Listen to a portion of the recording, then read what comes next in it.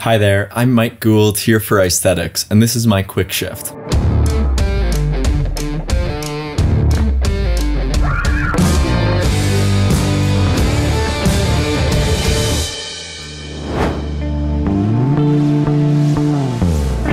Over the years, I've been fortunate enough to put together a pretty big collection of hockey jerseys, and you can see some of them behind me in my jersey cabinet. My hockey jerseys come from an assortment of different leagues, whether they be the National Hockey League, the American Hockey League, European leagues, and international hockey.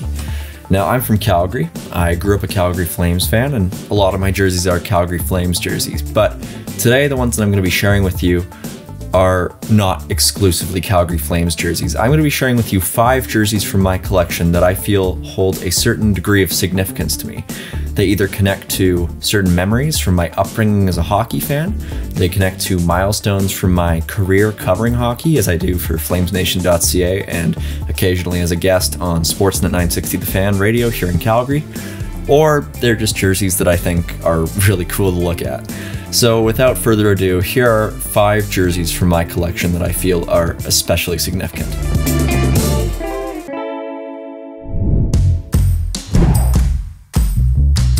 So the first jersey that I'm going to be talking about today is an international hockey jersey from the 2010 Winter Olympics that were held here in Canada in Vancouver.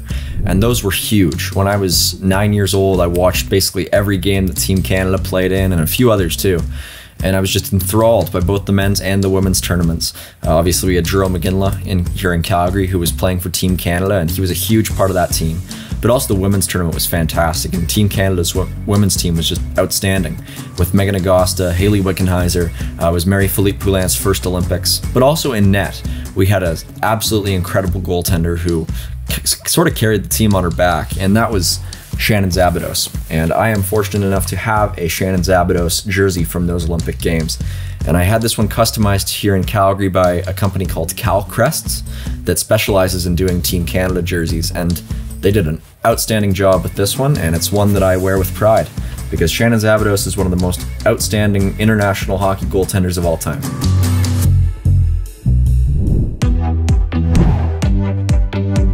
So the next jersey on my list I actually acquired relatively recently. I purchased it at the Scotiabank Saddledome only a couple months ago, and it was actually during a game where I was working at a team store, and I was just working there as a part-time job, and at the end of my shift I decided to pick up a Calgary Hitmen jersey.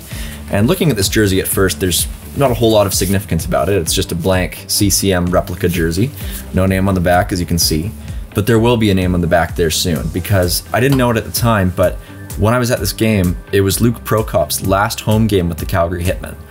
He was traded away to the Edmonton Oil Kings just a couple days later, but I made a point when I was on my break in that shift to go out and watch Luke Prokop, and he had the pride tape on his stick, and honestly, when Luke Prokop came out over the summer, it was just totally inspiring, him being the first player under NHL contract to come out as gay. I was just so honored that we were able to have him in Calgary playing for one of our teams.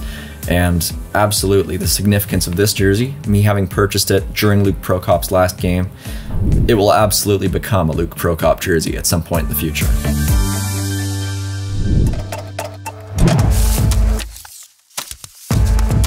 So the next jersey that I'm going to be talking about today is the second Team Canada jersey on this list, and it's also the one that I purchased the most recently. I got this jersey for a ridiculously cheap price, and I can actually prove it to you because I still have the price tag on it. I got this jersey at a Goodwill store here in Calgary, and you can see the price tag right there, $25. And on the front, it just looks like your standard Team Canada jersey. It's from the 2004 World Cup of Hockey, but on the back, it's a Brad Richards jersey, and it's signed. And this jersey is emblematic of most of my collection, which I purchased quite a few of them at thrift stores, secondhand stores, pawn shops. I have quite a few jerseys. I probably have a few dozen jerseys, and I would say half of them I probably purchased for less than $60. If you know the right place to go, and especially if you live in Canada where we have a lot of hockey fans here, there's a pretty good way to build a pretty impressive collection of hockey jerseys without spending a whole lot of money. And this Brad Richards jersey, I haven't worn it on the ice yet. It's still pretty new to my collection. I still got the price tag on it, but It's a pretty cool jersey, even though Brad Richards was the guy who won the Conn Smythe Trophy when his Tampa Bay Lightning defeated the Calgary Flames in the 2004 Stanley Cup Finals. So that hurts a little bit. But other than that, it's a pretty cool jersey.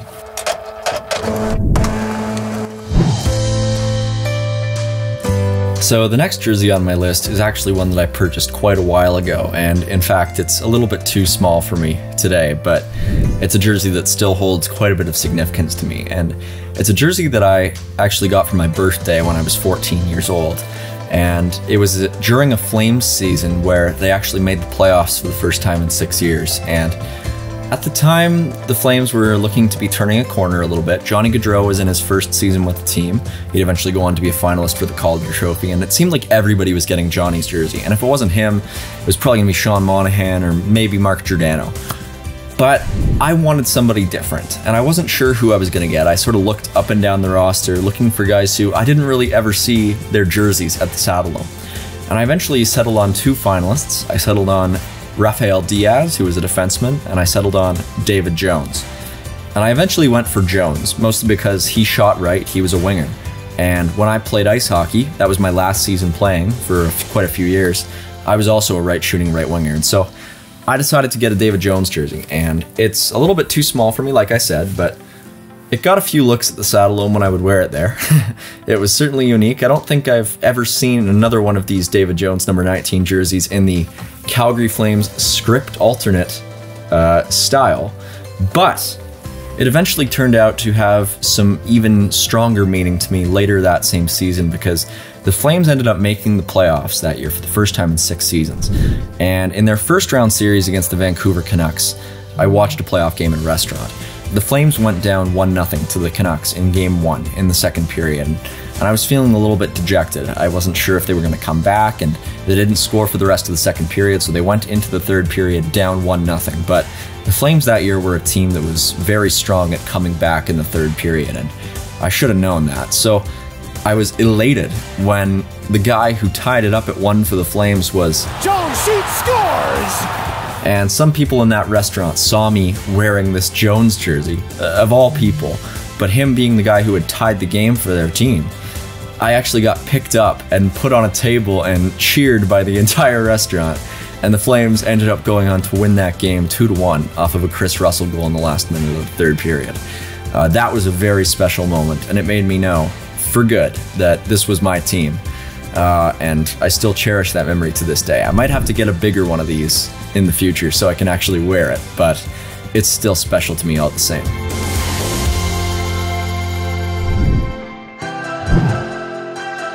So the final jersey on this list represents a milestone from my career covering hockey.